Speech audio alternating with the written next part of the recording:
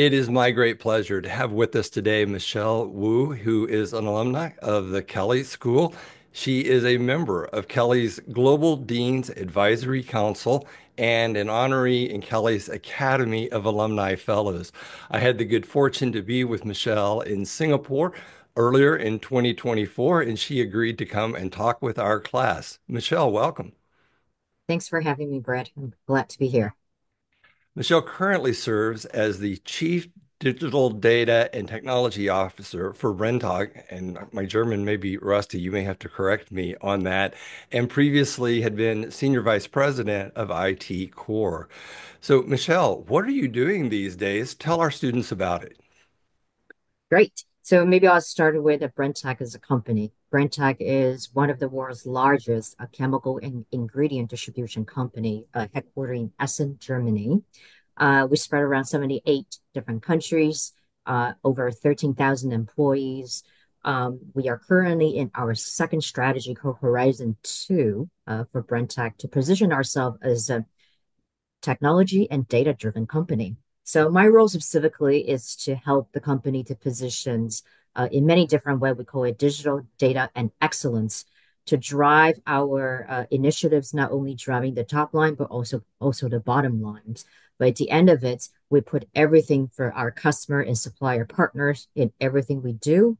So our experiences and the journeys that we produce for our customers, for our suppliers, for our supply chain partners, as well as our employees. And that's everything we deliver through our departments in digital data and technology.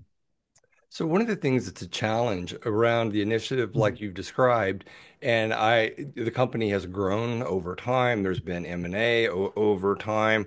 So I can imagine there's a lot of just data work to even get the data out of wherever it lives into the places to do the things to really drive excellence. Can you talk about your journey in trying to lead those kinds of initiatives? Because that's hard work. Mhm.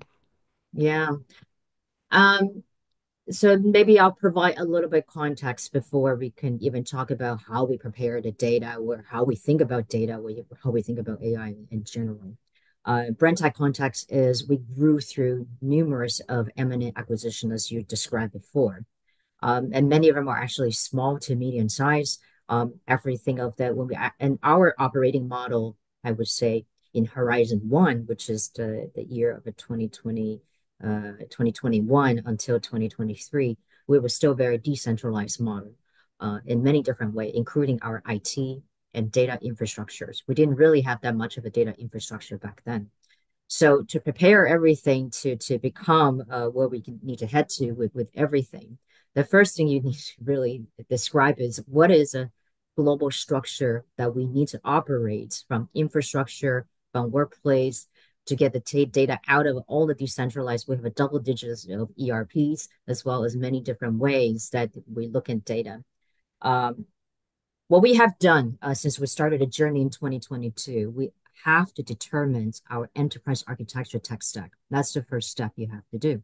So, in many different ways, we call it the digital business architectures, which would declare one of our fundamental, I would say, foundations to connect all the data. Then you have to define what are the data you want to connect. Otherwise, you generate so much waste in our systems.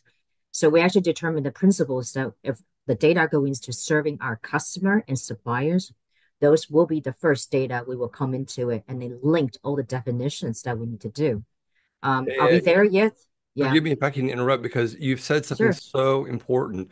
Like you're looking at this entire kingdom of a couple Hmm. of things, all this M&A over time, kind of undigested M&A, I Hmm. would assume Yeah. from a tech perspective.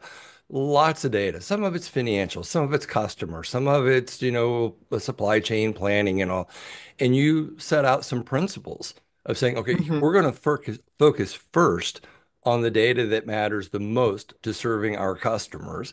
And you Correct. said we are going to establish an IT data architecture that we Hmm. know what we're aiming towards. And so you just can't do the things you're trying to do, like reach for level five maturity when you really haven't got level two, in place. So I just want to call that out for our students. Please keep Yeah. going. Well, that's a good call because a lot of the time people spend so much time feeding the data into somewhere. It could be a black hole, it could be a black boxes, but you don't generate any benefits and ROI out of it. So we made a decision in principle, we're going to generate those first. Of course, the second thing that because of the customer supplies first, those are actually driven to financial data. So, and that's really the second thing coming along with it. In order to determine how we're serving our customers and suppliers, the financial data cannot be forsaken. So that's one of the things, it's the guiding principles that we have as well. What's the second thing when we move on to, which I actually feel right now we're still in the, I would say, refining stage, is we have not yet able to do reusable data products yet. So data architecture is one of the things we pay a lot of attention to, and we're very glad that we have an incredible data leaders as well as data engineering leaders who will actually complete the roadmap by next year, third quarter next year, which will generate reusable data products that will actually not only serving one vertical, but multiple verticals within the companies. So think about the foundation of building the data into where we are today is you have to have a guiding principle. Otherwise you get lost in everything.